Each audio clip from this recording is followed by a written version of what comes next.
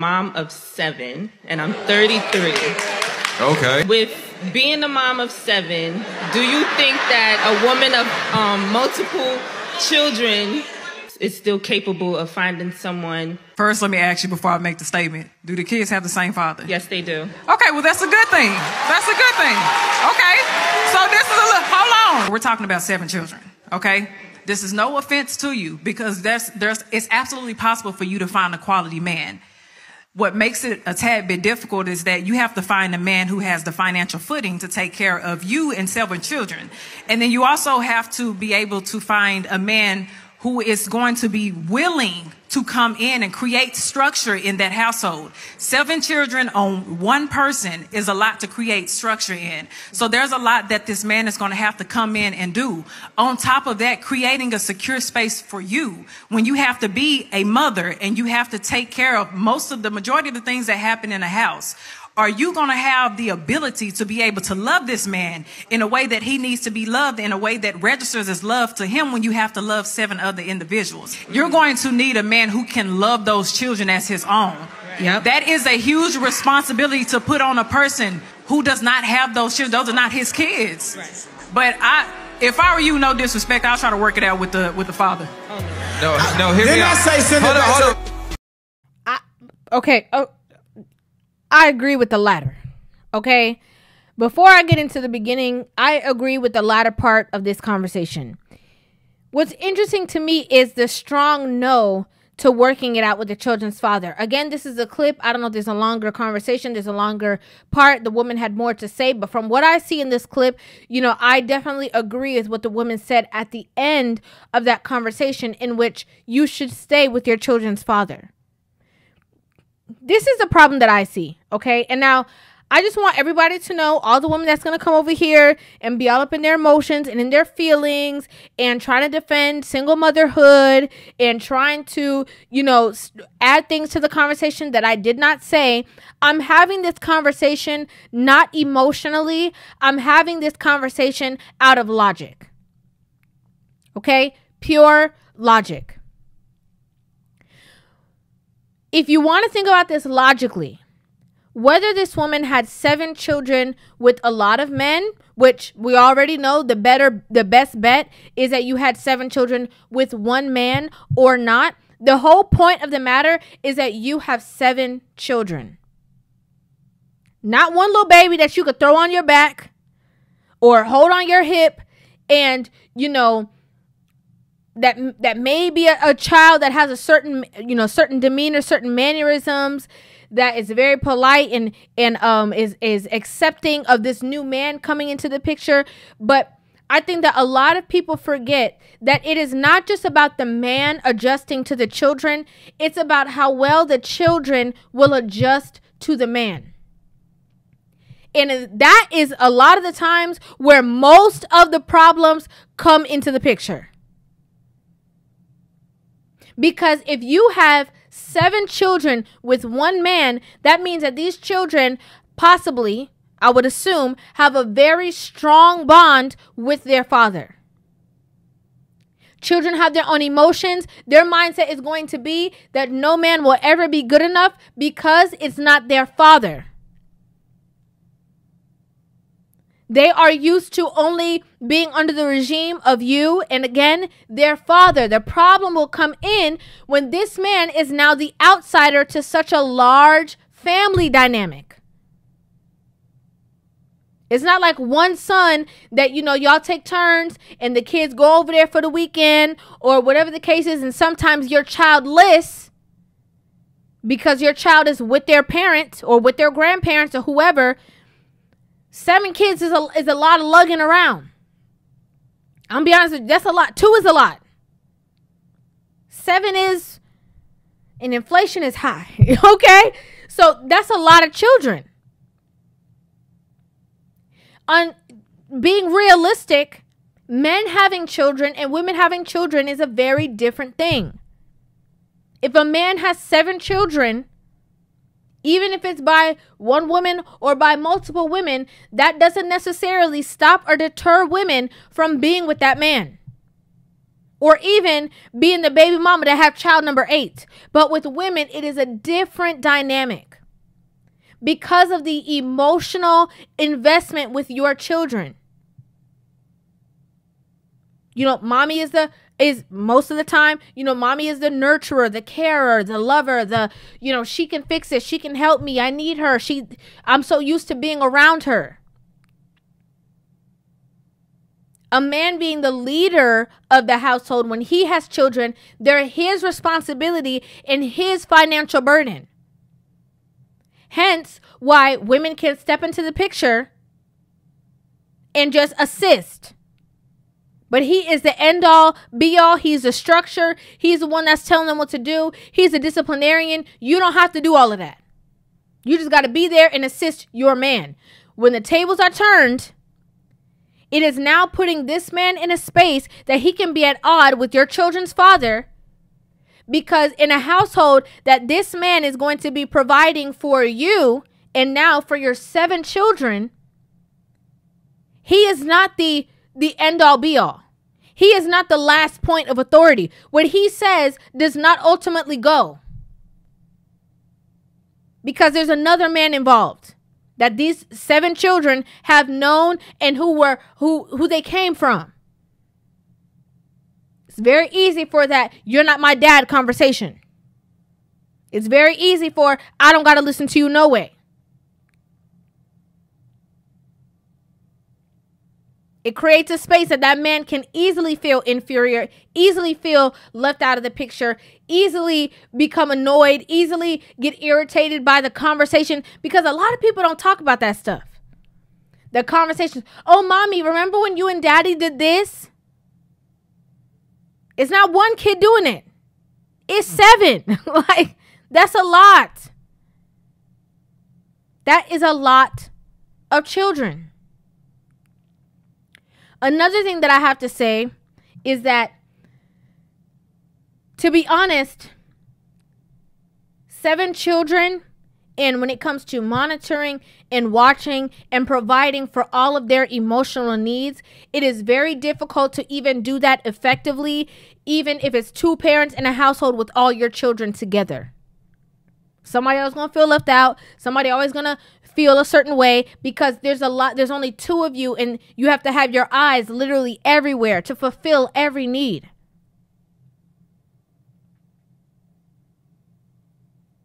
Not saying that everybody have to be perfect, not saying that, trying is not good enough, but just the truth about it. Again, the logic.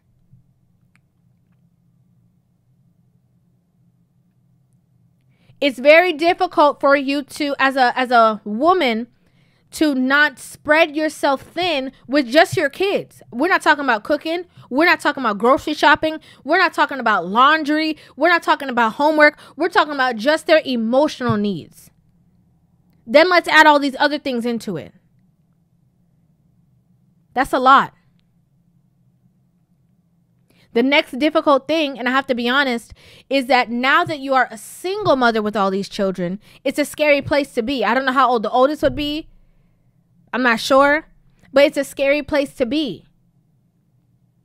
And a lot of these women who are parading around and, again, telling women not to fix it, they could do it by themselves. There's another man who's going to be the cleaned up man, and he going to fix everything, and he going to get you together, and he going to love your kids as his own, and he going to do this. A lot of these women who are selling the same story to all these women, again, perpetuating the baby mama culture,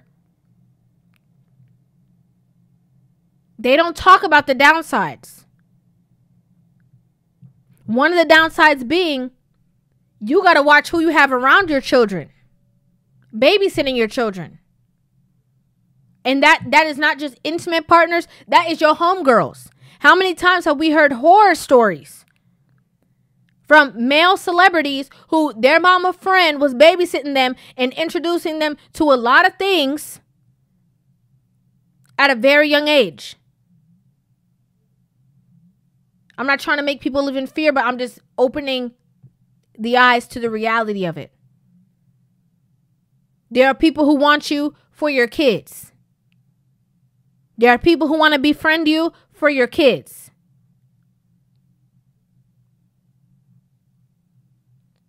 you know, it gets me. What gets me is with the really strong no about this conversation is that if the relationship was shaky from child number 1, if it was shaky from child number 2, and it was shaky with child number 3, how did we get to 7?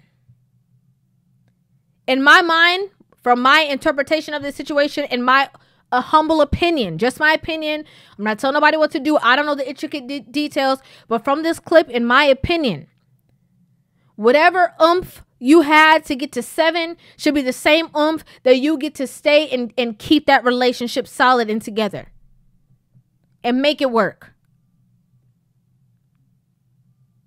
Because in thinking that there's going to be somebody who's going to love all of these children like they created them, I think that we have to be honest and say that might be a stretch.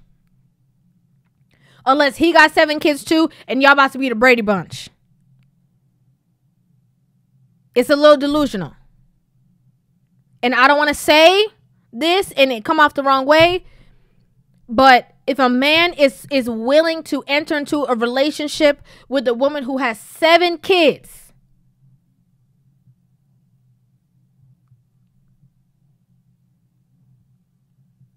why? I'm just like, why? You might not ever have that comfort or that fulfillment in feeling like it's going to be, you know, the best outcome, or just feeling completely comfortable with this person. And even some women, you know, they step out of these relationships with these men and they think that they're ready to go find love and be in this space where, you know, mama need love too. And then when he start talking to your kids a certain way, then you jump in the mix. So now his daddy against him and you against him. Now the relationship is falling apart because now you mad that he raising his voice. Now you mad that he's providing structure for your kids. Because most women all say they got the best kids. Oh yeah, he's a good kid. He don't bring no problems. He this, he that. Even if little Timmy is mad disrespectful. Like, y'all be acting like he the best kid in the world. There's a lot of hoops that somebody has to jump through. You know, 1 kid is one situation. 7 or 5 multiple kids. I gotta be honest with you. That's a lot. That's a lot. You know, I know back in the day they used to, you know, a lot of mothers used to do when the relationship didn't work out. They would wait till their children were grown. They would have a friend. Okay? They would just have a friend. And also, you know, just my opinion, people who are in this situation or whatever the case is, just my opinion, okay? This is just my observation. Again, I don't know all the intricate details. I don't know anything about the story based off of anything else other than what we saw. But, you know, in my humble opinion, I would suggest if it can't work out with your children's father, I don't see why y'all have 7 kids. I think y'all done made a lot of things work. I think y'all could possibly make it work. But my opinion would be not to introduce anybody to your children. And just keep your relationship at bay. Somebody who's cool with when they are at their dad's house, or, you know, certain day dates, weekend, whatever the case is, and keeping it like that for a very long time. Because what a lot of women don't know is that if you keep bringing around these people, your kids start looking at you crazy. And then it's also opening them up to toxic behaviors that maybe they didn't even see, or that's even worse than whatever the dynamic was with their father. I don't know. I think that a lot of people have to understand that when you have such a big family dynamic, it's not always going to be perfect. It's not always going to be easy. But to go to the stretch that you have 7, it's not even like maybe, you know, the man had a couple kids and then you had 2 kids with him, and then you guys come into the agreement, and now when you guys break up, you only have your 2 kids. Like, this is all you guys' children. I think that the family picture should be thought about before just personal needs at some point.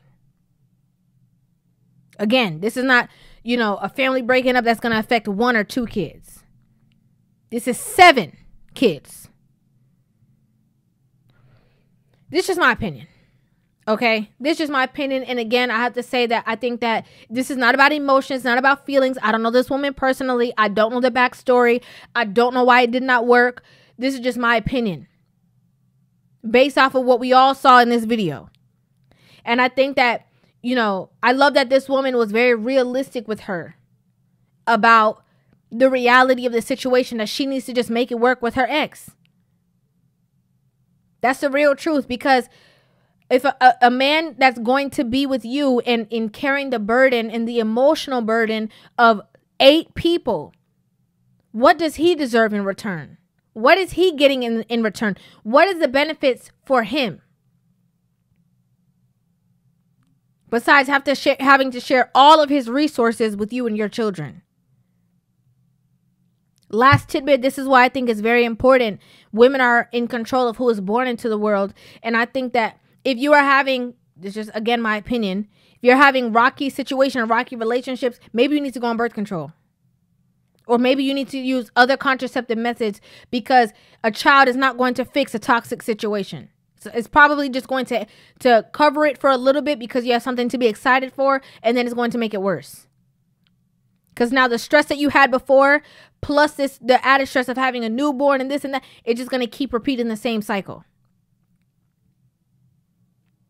Another thing is that as a woman, because you are in control of who's being born into the world, I don't think it's a wrong thought to have the mentality of how things are going to be in the dynamic of your life if it would not work out. Again, my opinion. This is why we always talk about marry before you carry, but also that doesn't stop people from getting a divorce. We could talk about this all day, okay? Because there's so many little divots and avenues that we can, you know, expand on this conversation. But I'd like to know what you guys think about this in the comment section down below. I would love to hear you guys' opinions on this video. Make sure you guys hit that subscribe button and give this video a thumbs up. And I will see you guys in the next one. Love you.